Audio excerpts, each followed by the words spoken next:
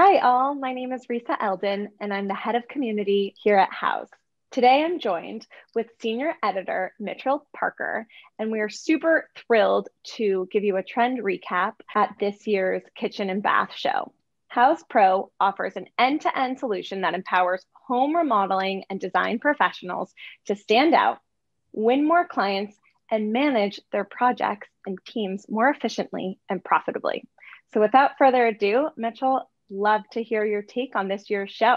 Thanks, Risa. So as many of the listeners might know already, the Kitchen and Bath Industry Show experienced some technical difficulties with their servers. So a lot of the virtual booths kind of went down, but despite those glitches, a lot of brands and a lot of these top exhibitors use this moment during the show to launch and debut new products for the coming year. So we still met with a lot of exhibitors. We still chatted with some of these brands, and we went through these press releases, and we looked at tons of photos. And we still kind of gathered some of the cool things that we saw into a kind of trends recap for our editorial coverage of the show. And so I would like to share some of those with you today. And these are kinds of some things that are going on right now and that we think will be popular in the coming year.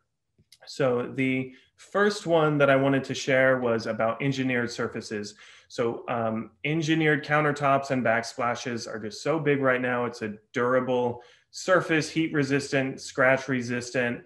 And these companies release new styles and colors throughout the year, right? So right now, the big trend in these surfaces is marble looks with a white main background. Last year, a lot of these countertop companies came out with dark colors, but once the pandemic hit, the mood kind of shifted, and homeowners are really looking for light, bright, kind of optimistic, fresh feeling colors, but not too sterile. We're not seeing a lot of just solid, crisp whites that kind of might remind people of a hospital or laboratory setting. So here's an example right here by Caesar Stone.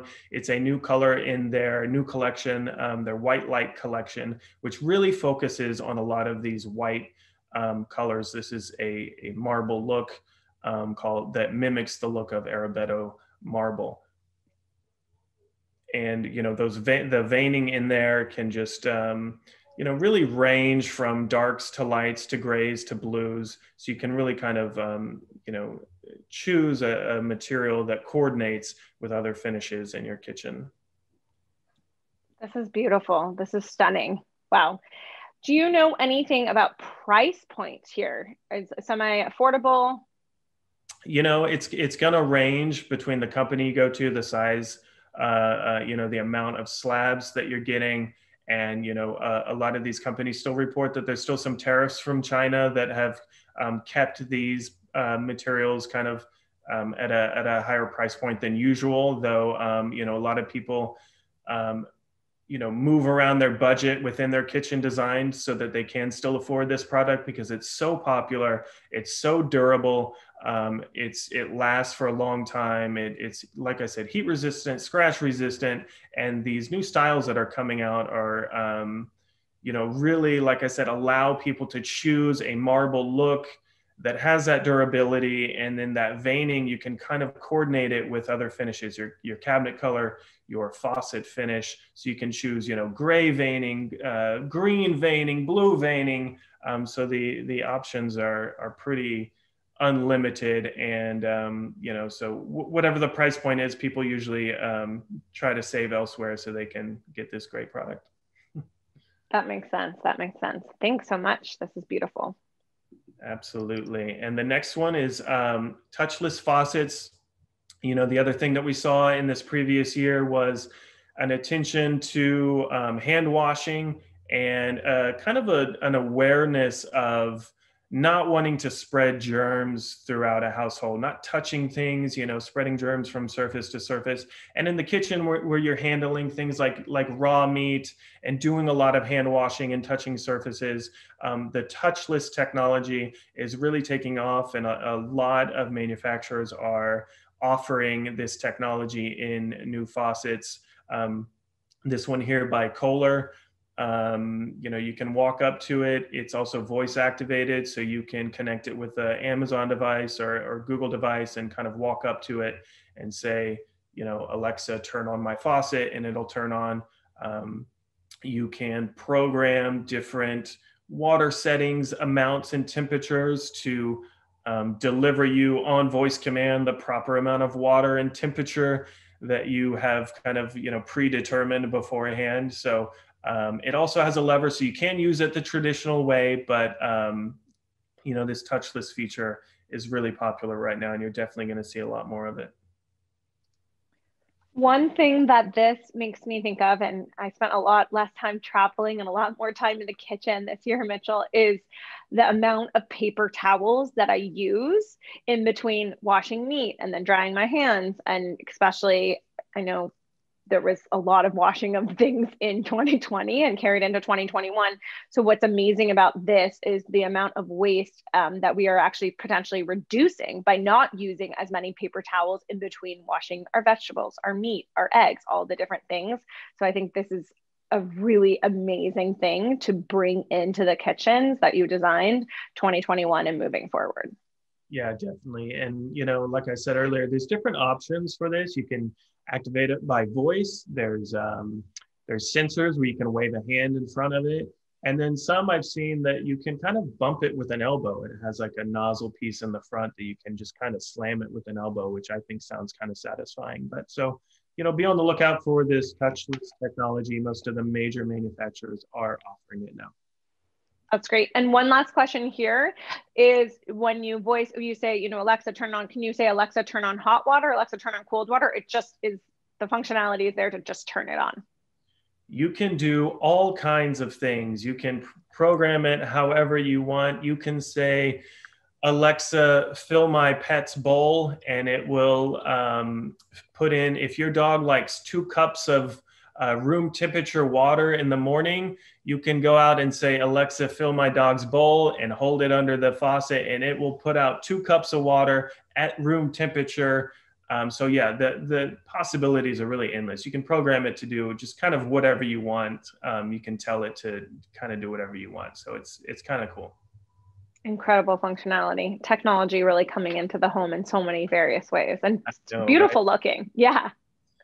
So this next one, we've been seeing a lot of two-tone finishes in kitchen faucets of late. This Ecclesi line by Roll, they launched it last year at KBIS with their bathroom faucet line, and they have extended it into the kitchen this year. And you'll notice that there's basically 3 components to this. You can choose the spout and base finish. That's one finish.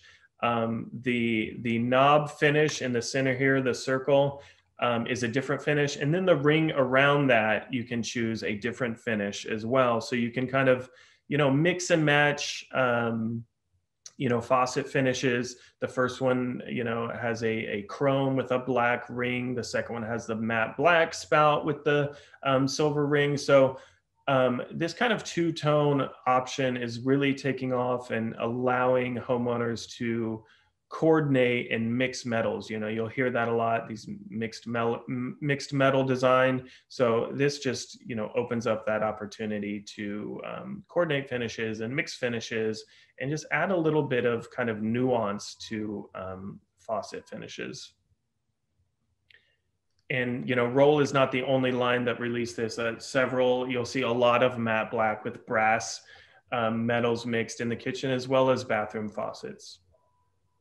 This is super interesting, Mitchell, because I've seen a lot of designers use mixed metals in the home, hardware, you name it, but I personally haven't seen it on a faucet like this. So I think this is going to be a huge hit and something that designers and builders, remodels will pick up because it adds an extra special touch to your kitchen. Yeah, it's interesting how trends can start in one area of the home and then migrate into another. So something that you see is popular in kitchens right now, chances are you're going to see it in bathrooms soon, or in the laundry room, or, mixing metals in a living room. Just, everything kind of just moves around until it proliferates, and then it's just everywhere in the home. So that's kind of what we're seeing with the mixed metals for sure. Awesome. Beautiful. Okay, slim appliances were kind of everywhere during the announcements at the show. A lot of exhibitors talked about empty nesters or homeowners who are downsizing during the pandemic, or people living in smaller spaces. They're at home a lot of time. Maybe they're in a smaller apartment. Maybe they moved into a smaller space. And don't need the capacity of a full-size standard refrigerator, or in this case, a dishwasher. This is Miele's 18-inch dishwasher, just a super slim dishwasher. Perfect for somebody who, lives alone, or just two people in the house and doesn't go through a lot of dishes. Maybe they like hand washing items sometimes, but we saw slim microwaves, slim refrigerators that are just like 24 inches wide, and just other kind of slim appliances just really take off this year. And then the other thing with this dishwasher too, some people like having a secondary dishwasher in their home for when it's just them and their spouse or partner or roommates. But then they might also have a standard size dishwasher as well for when they do have those kind of big parties and big entertaining or something like that. But definitely a lot more options out there for slim appliances for people who don't need the pro style full size appliances.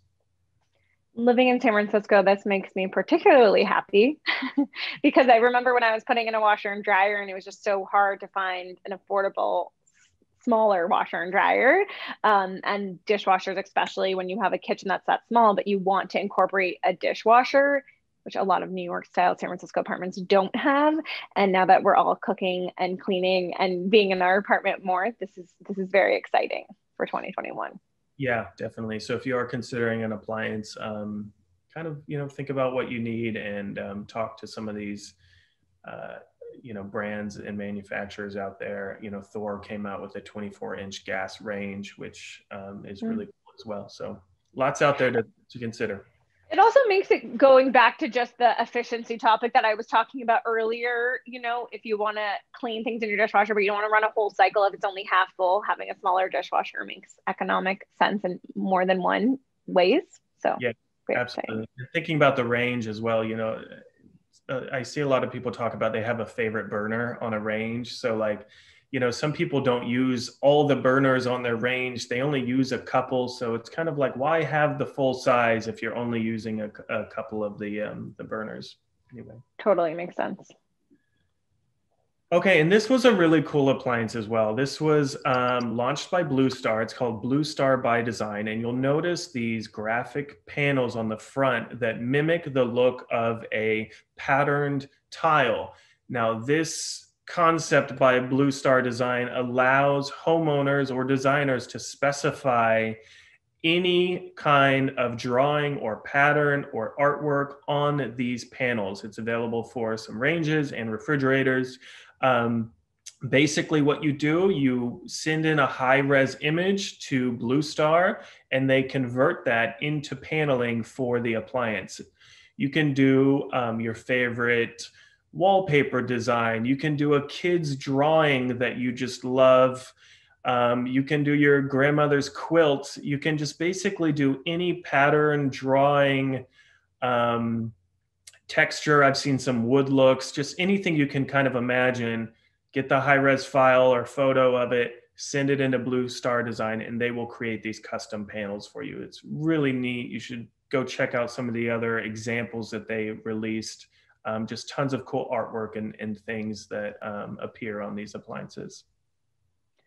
Now, in terms of pricing, is this a little bit customizable? Say you picked something like this, and then in 3 years you wanted to change out the panel because you were tired of it, or times changed or whatever. Sometimes if you have a slip cover on your sofa, you can change it out from blue to white in 3 years. Is that the same thing, or this is kind of like in the price range when you pick you're picking? For the range, you can swap out the panels. Okay. I'm not sure on the price point. They didn't really talk about it yet. Okay. It will be a premium feature. So, you can check into that. But for the refrigerator, it is permanent. So if you are choosing panels for the refrigerator, you might want to, be sure if, kind of like getting a tattoo or something, you got to make sure that you really, really want that before you do it. But yeah, the range you can swap out. So you can, if you get tired of it in 3 years, you can pick a new paneling. Awesome. This is really cool. Okay, moving into bathrooms. There was a lot of talk about the resurgence of the bathtub in the previous year. I talked to many exhibitors and manufacturers who spoke of just renewed and increased interest in the bathtub. For a while we were talking about people ripping out the bathtub, getting bigger showers, and should you keep the tub? Should you ditch it? And I think that debate is still ongoing, but it seems like more people discovered or rediscovered the benefits of a bathtub, myself included. I was never a bath person before. After this pandemic, I take a bath almost every night. And I think it's a lot of them talked about just the kind of lifestyle within the home. A lot of people are home more during the day. You might have dueling Zoom calls with your spouse. Your kids are trying to do remote work. There's been a lot of talk about just trying to find a quiet place of one's own within the home, and de-stressing at the end of the day, finding a way to relax. You can't go out, to the bar or to a restaurant to meet friends. Just where in the home can you de-stress and relax? And what better place than behind a locked door to the bathroom, in the tub? You got the hot water, tea or something. So just a lot of brands launched new sizes in tubs. This is a Victoria and Albert 60-inch tub.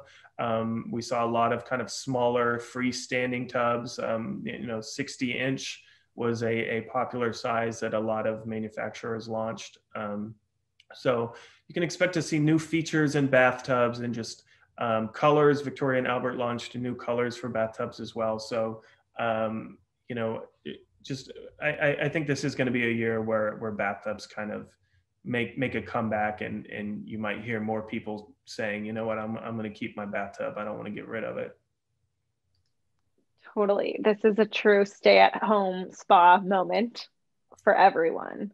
And when you can't go out to the spa and you have to create your own moment, I think people are rethinking this space, and what better to do it with something fun and add, a fun shaped bathtub or a fun color, and really make it your own special sacred space to get away from everything and everyone and the computer. Yeah, exactly. When you're behind a locked door and you don't have clothes on, you're in a bathtub, people leave you alone. They take that as a cue, like, dad is in there, you can't bother him, so I think it's a good place to be at the end of the day. Awesome. Very cool. Also in bathrooms, we talked about engineered surfaces earlier for countertops and backsplashes, but a lot of manufacturers are coming out with super slim engineered slabs. This is Decton's Optima line. This allows designers, homeowners, fabricators to install these engineered durable surfaces as wall cladding, particularly popular in the bathroom where you have a lot of wet surfaces.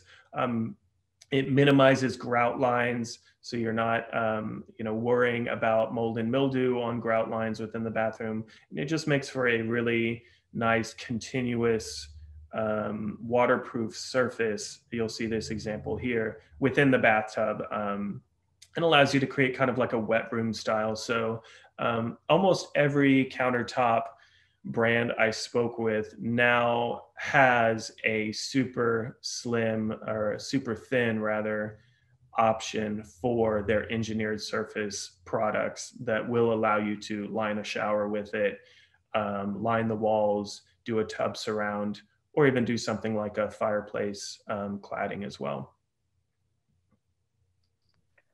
This is completely stunning. Wow. So beautiful. Yeah, it's nice too. And, if you want that wet room look, this really cuts down, like I said, on the grout lines and the amount of tile to create that kind of cohesive look. So for faucets, we talked earlier about in kitchens, you see this two-tone finish for faucets, mixing like matte black with brass. The other trend we're seeing with faucets is a texture finish, I guess you could call it, where you have this juxtaposition of super polished and streamlined surfaces on the faucet or fixture, and then counterbalanced with a rough, or in this case, wavy texture. And this is a Riobel's Reflect faucet. And you'll see that it combines this super smooth finish with this wavy design on the underside of the neck that is meant to mimic kind of an undulating surface of water. We saw lots of manufacturers take this approach with smooth and rough finishes, cross hatching, knurled knobs, fluting on the knobs. So it's just kind of, we heard a lot of talk about just this kind of balance within the past year of push and pull of, opposing forces, opposing sides, and finding harmony within that tension. And, I think you can see this reflected in a lot of the product design of finding that kind of balance of light and dark, or two finishes, or in this case, two textures. Also super stunning. And this is my favorite one. You got to end with the Moxie Showerhead by Kohler. This is a fun product. They announced it last year, but it is available now. This is a shower head that has this magnetic docking station for which you can insert a Bluetooth speaker, a high quality speaker that accounts for the white noise of the shower spray and kind of adjusts for it. You can remove that inner speaker and put it on your countertop as as you get out of the shower and you're doing your makeup or brushing your hair or brushing your teeth. You can kind of take it with you, and it's a Bluetooth speaker, but it's also waterproof. And a new feature now that Kohler recently launched is it is now voice activated. So you can say, Alexa, play my, favorite song, or tell me that you can be in the shower and say, Alexa, what's the weather today? All kinds of cool features like that connected to Amazon Alexa. And some of the other cool features we saw, this aromatherapy shower head from Moen that allows you to swap in different kind of Keurig cups of scented oils, so that infuses the shower spray with scented oils. So, kind of going back to the resurgence of the bathtub and, homeowners looking to the bathroom to have that kind of spa-like experience.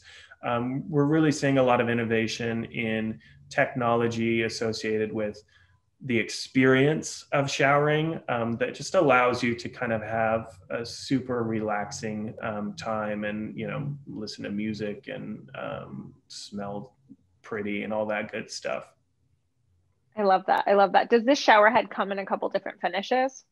It does. You can, there's, I forget how many, but there's this matte white here. I know there's kind of a matte black one. So you can kind of mix and match that as well. Awesome. And like, to your point, such a necessity moving forward, and so many people being in one house, and just different unique ways to really make a house a home and create a sanctuary in your home when you can't get out to a spa and you can't get out to dinner. I think that leveraging this type of technology and these fixtures is going to make a huge difference. Yeah, I agree with you. And if you want to see more, we've got a lot of editorial coverage associated with these product announcements. So just check it out on Houzz. And thanks, Risa. Awesome. Thanks so much for being here with us today, Mitchell. And we look forward to seeing you all soon. Bye now.